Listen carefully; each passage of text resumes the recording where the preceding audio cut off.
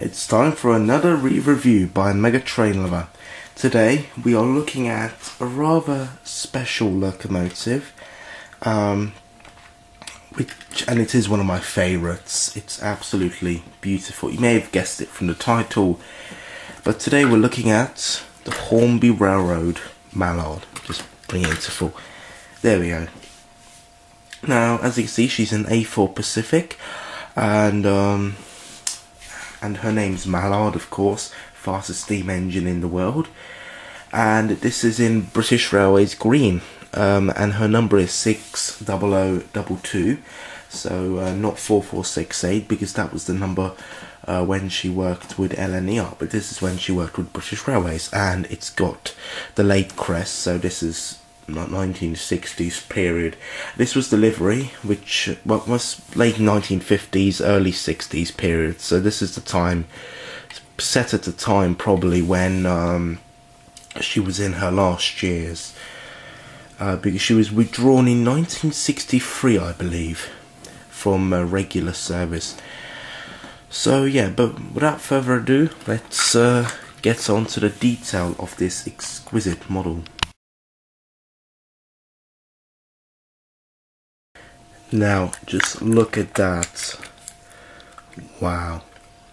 Isn't she amazing? Firstly, we'll start at the wheels. Just look at them.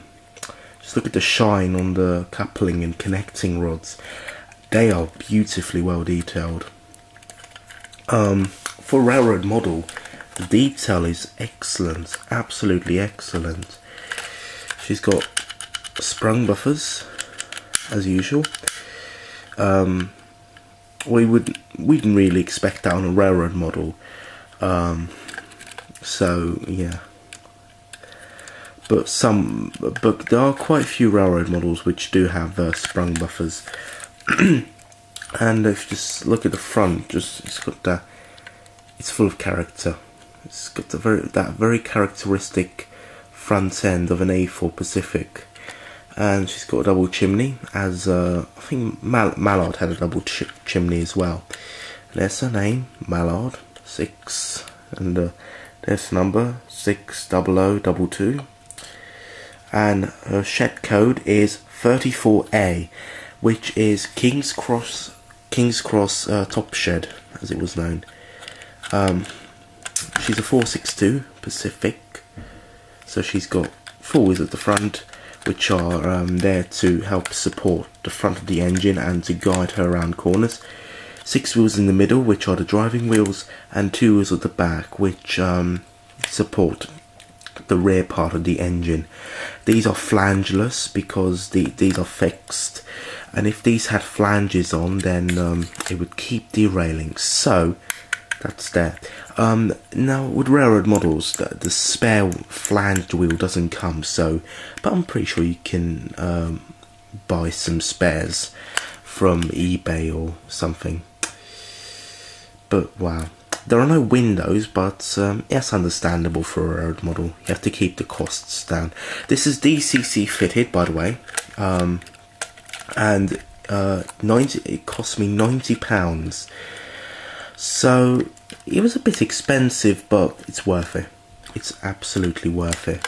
Plus, it's one of my favourite steam locomotives. I love the A4 Pacifics. I love their very distinctive shape of at the front, especially at the front end.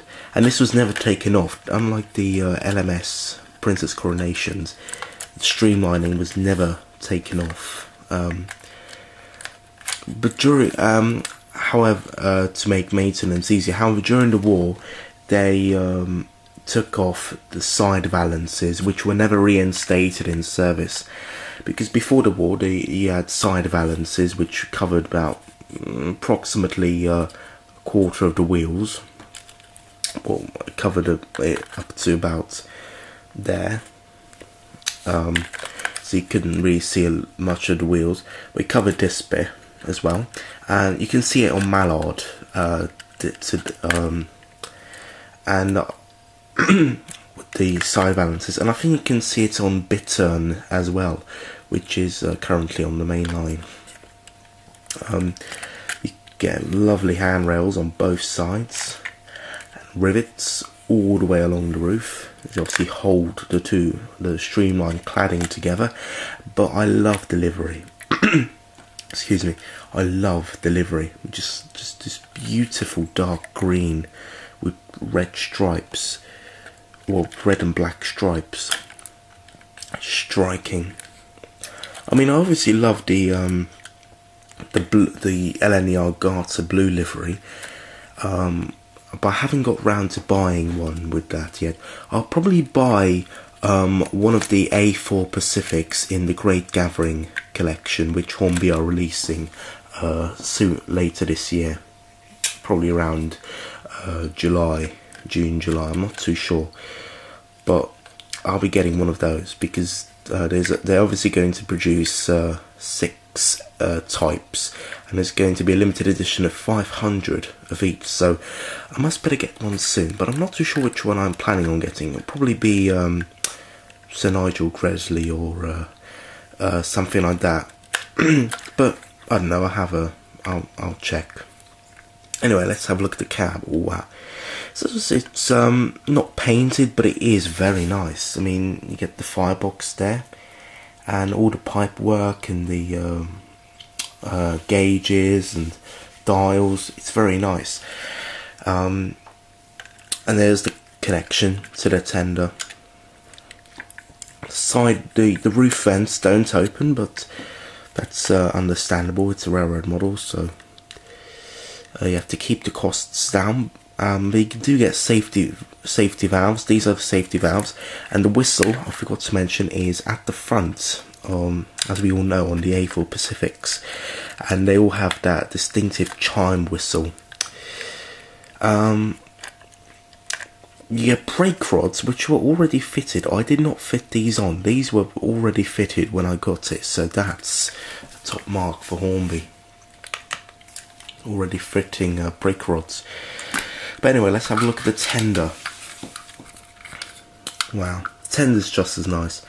You get a nice coal load, and it's a corridor tender, which I don't think Mallard ever had a corridor tender, but maybe she did. But I know that her normal tender is a non-corridor tender. Sorry. Underneath, you get the rear wheel, which turns so that it can negotiate corners. And this is obviously from the older tender drive models. So there would be a large ring-filled motor in there, powering the outside wheels. And in fact, I opened this up, and it does have it still has the motor block for the ring-filled motor. Get the handles there, you know, to control the water flow and stuff like that. The pin which goes into the hole like that. Water filler cap, and there's the corridor for the tender. And you get nice handrails as well. And there's a little porthole for the corridor as well, and little footsteps to gain access to the top of the tender. And there's the door, which is obviously connected to coaches, and sprung buffers as well. So all in all, this is very nice tender, and the whole locomotive is very nice as well. So we just hold it. Look at her. Isn't she amazing? Wow. But now we just have one thing to do, and that's to put on the track.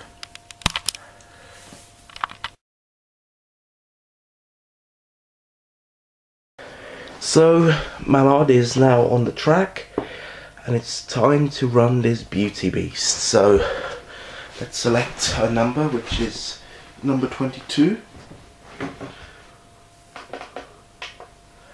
and off she goes.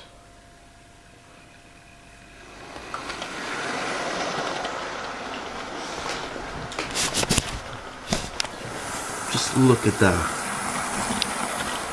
Wow. She's at halfway speed, as you can see.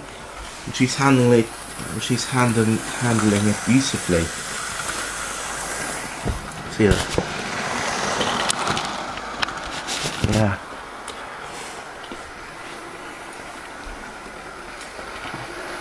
Wow.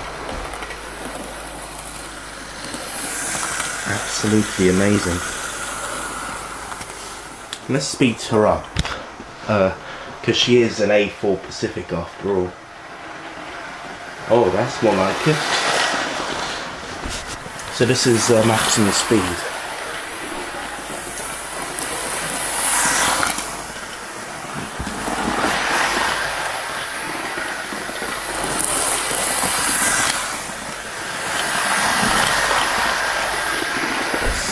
Get a shot of her wheels. Let's see some line side shots.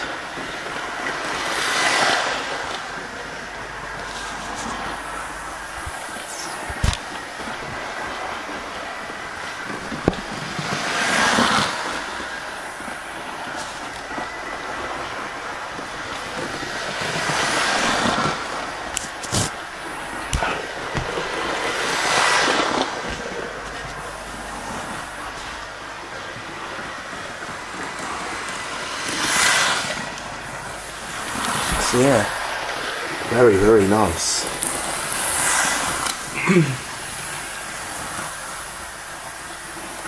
Wow.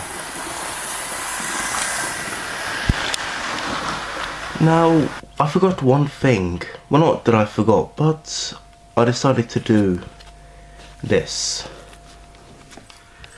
Run Mallard with coaches. So let's just see her back up.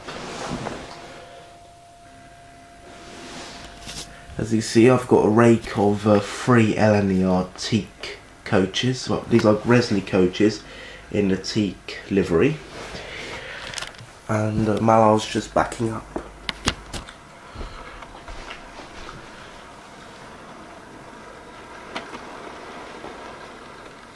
Slowly.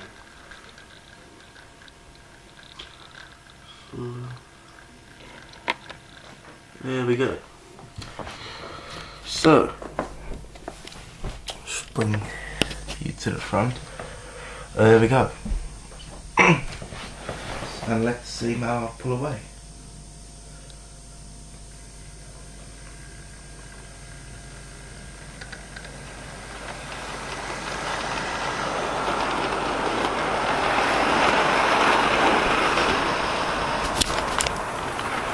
Wow. Okay, this is only 3 coaches, and she can pull a lot more. But I thought these suit her the best because she is an LNER built engine after all. Wow. Just look at that. Let's get a few line side shots and speed her up.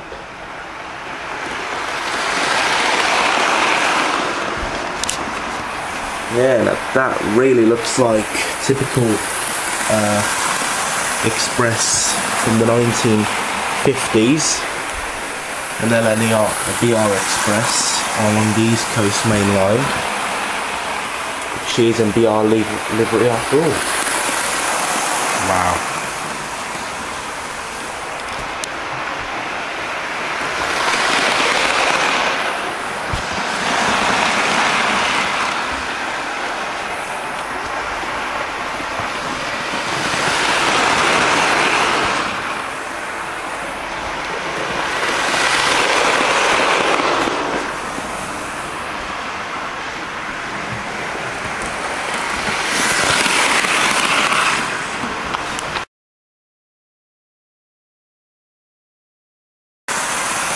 In conclusion, I think if you have the money, you should buy her. She's just an excellent addition to your layout. Wow. I recommend her highly for any BR steam layouts in the late 50s or in the late Crest era, or for anyone who's a train enthusiast. She's just a real must-have on your layout. Although some people may go for the LNER Garter Blue livered version of Mallard, but this is just as nice. So thanks for watching, and see you in the next brew review.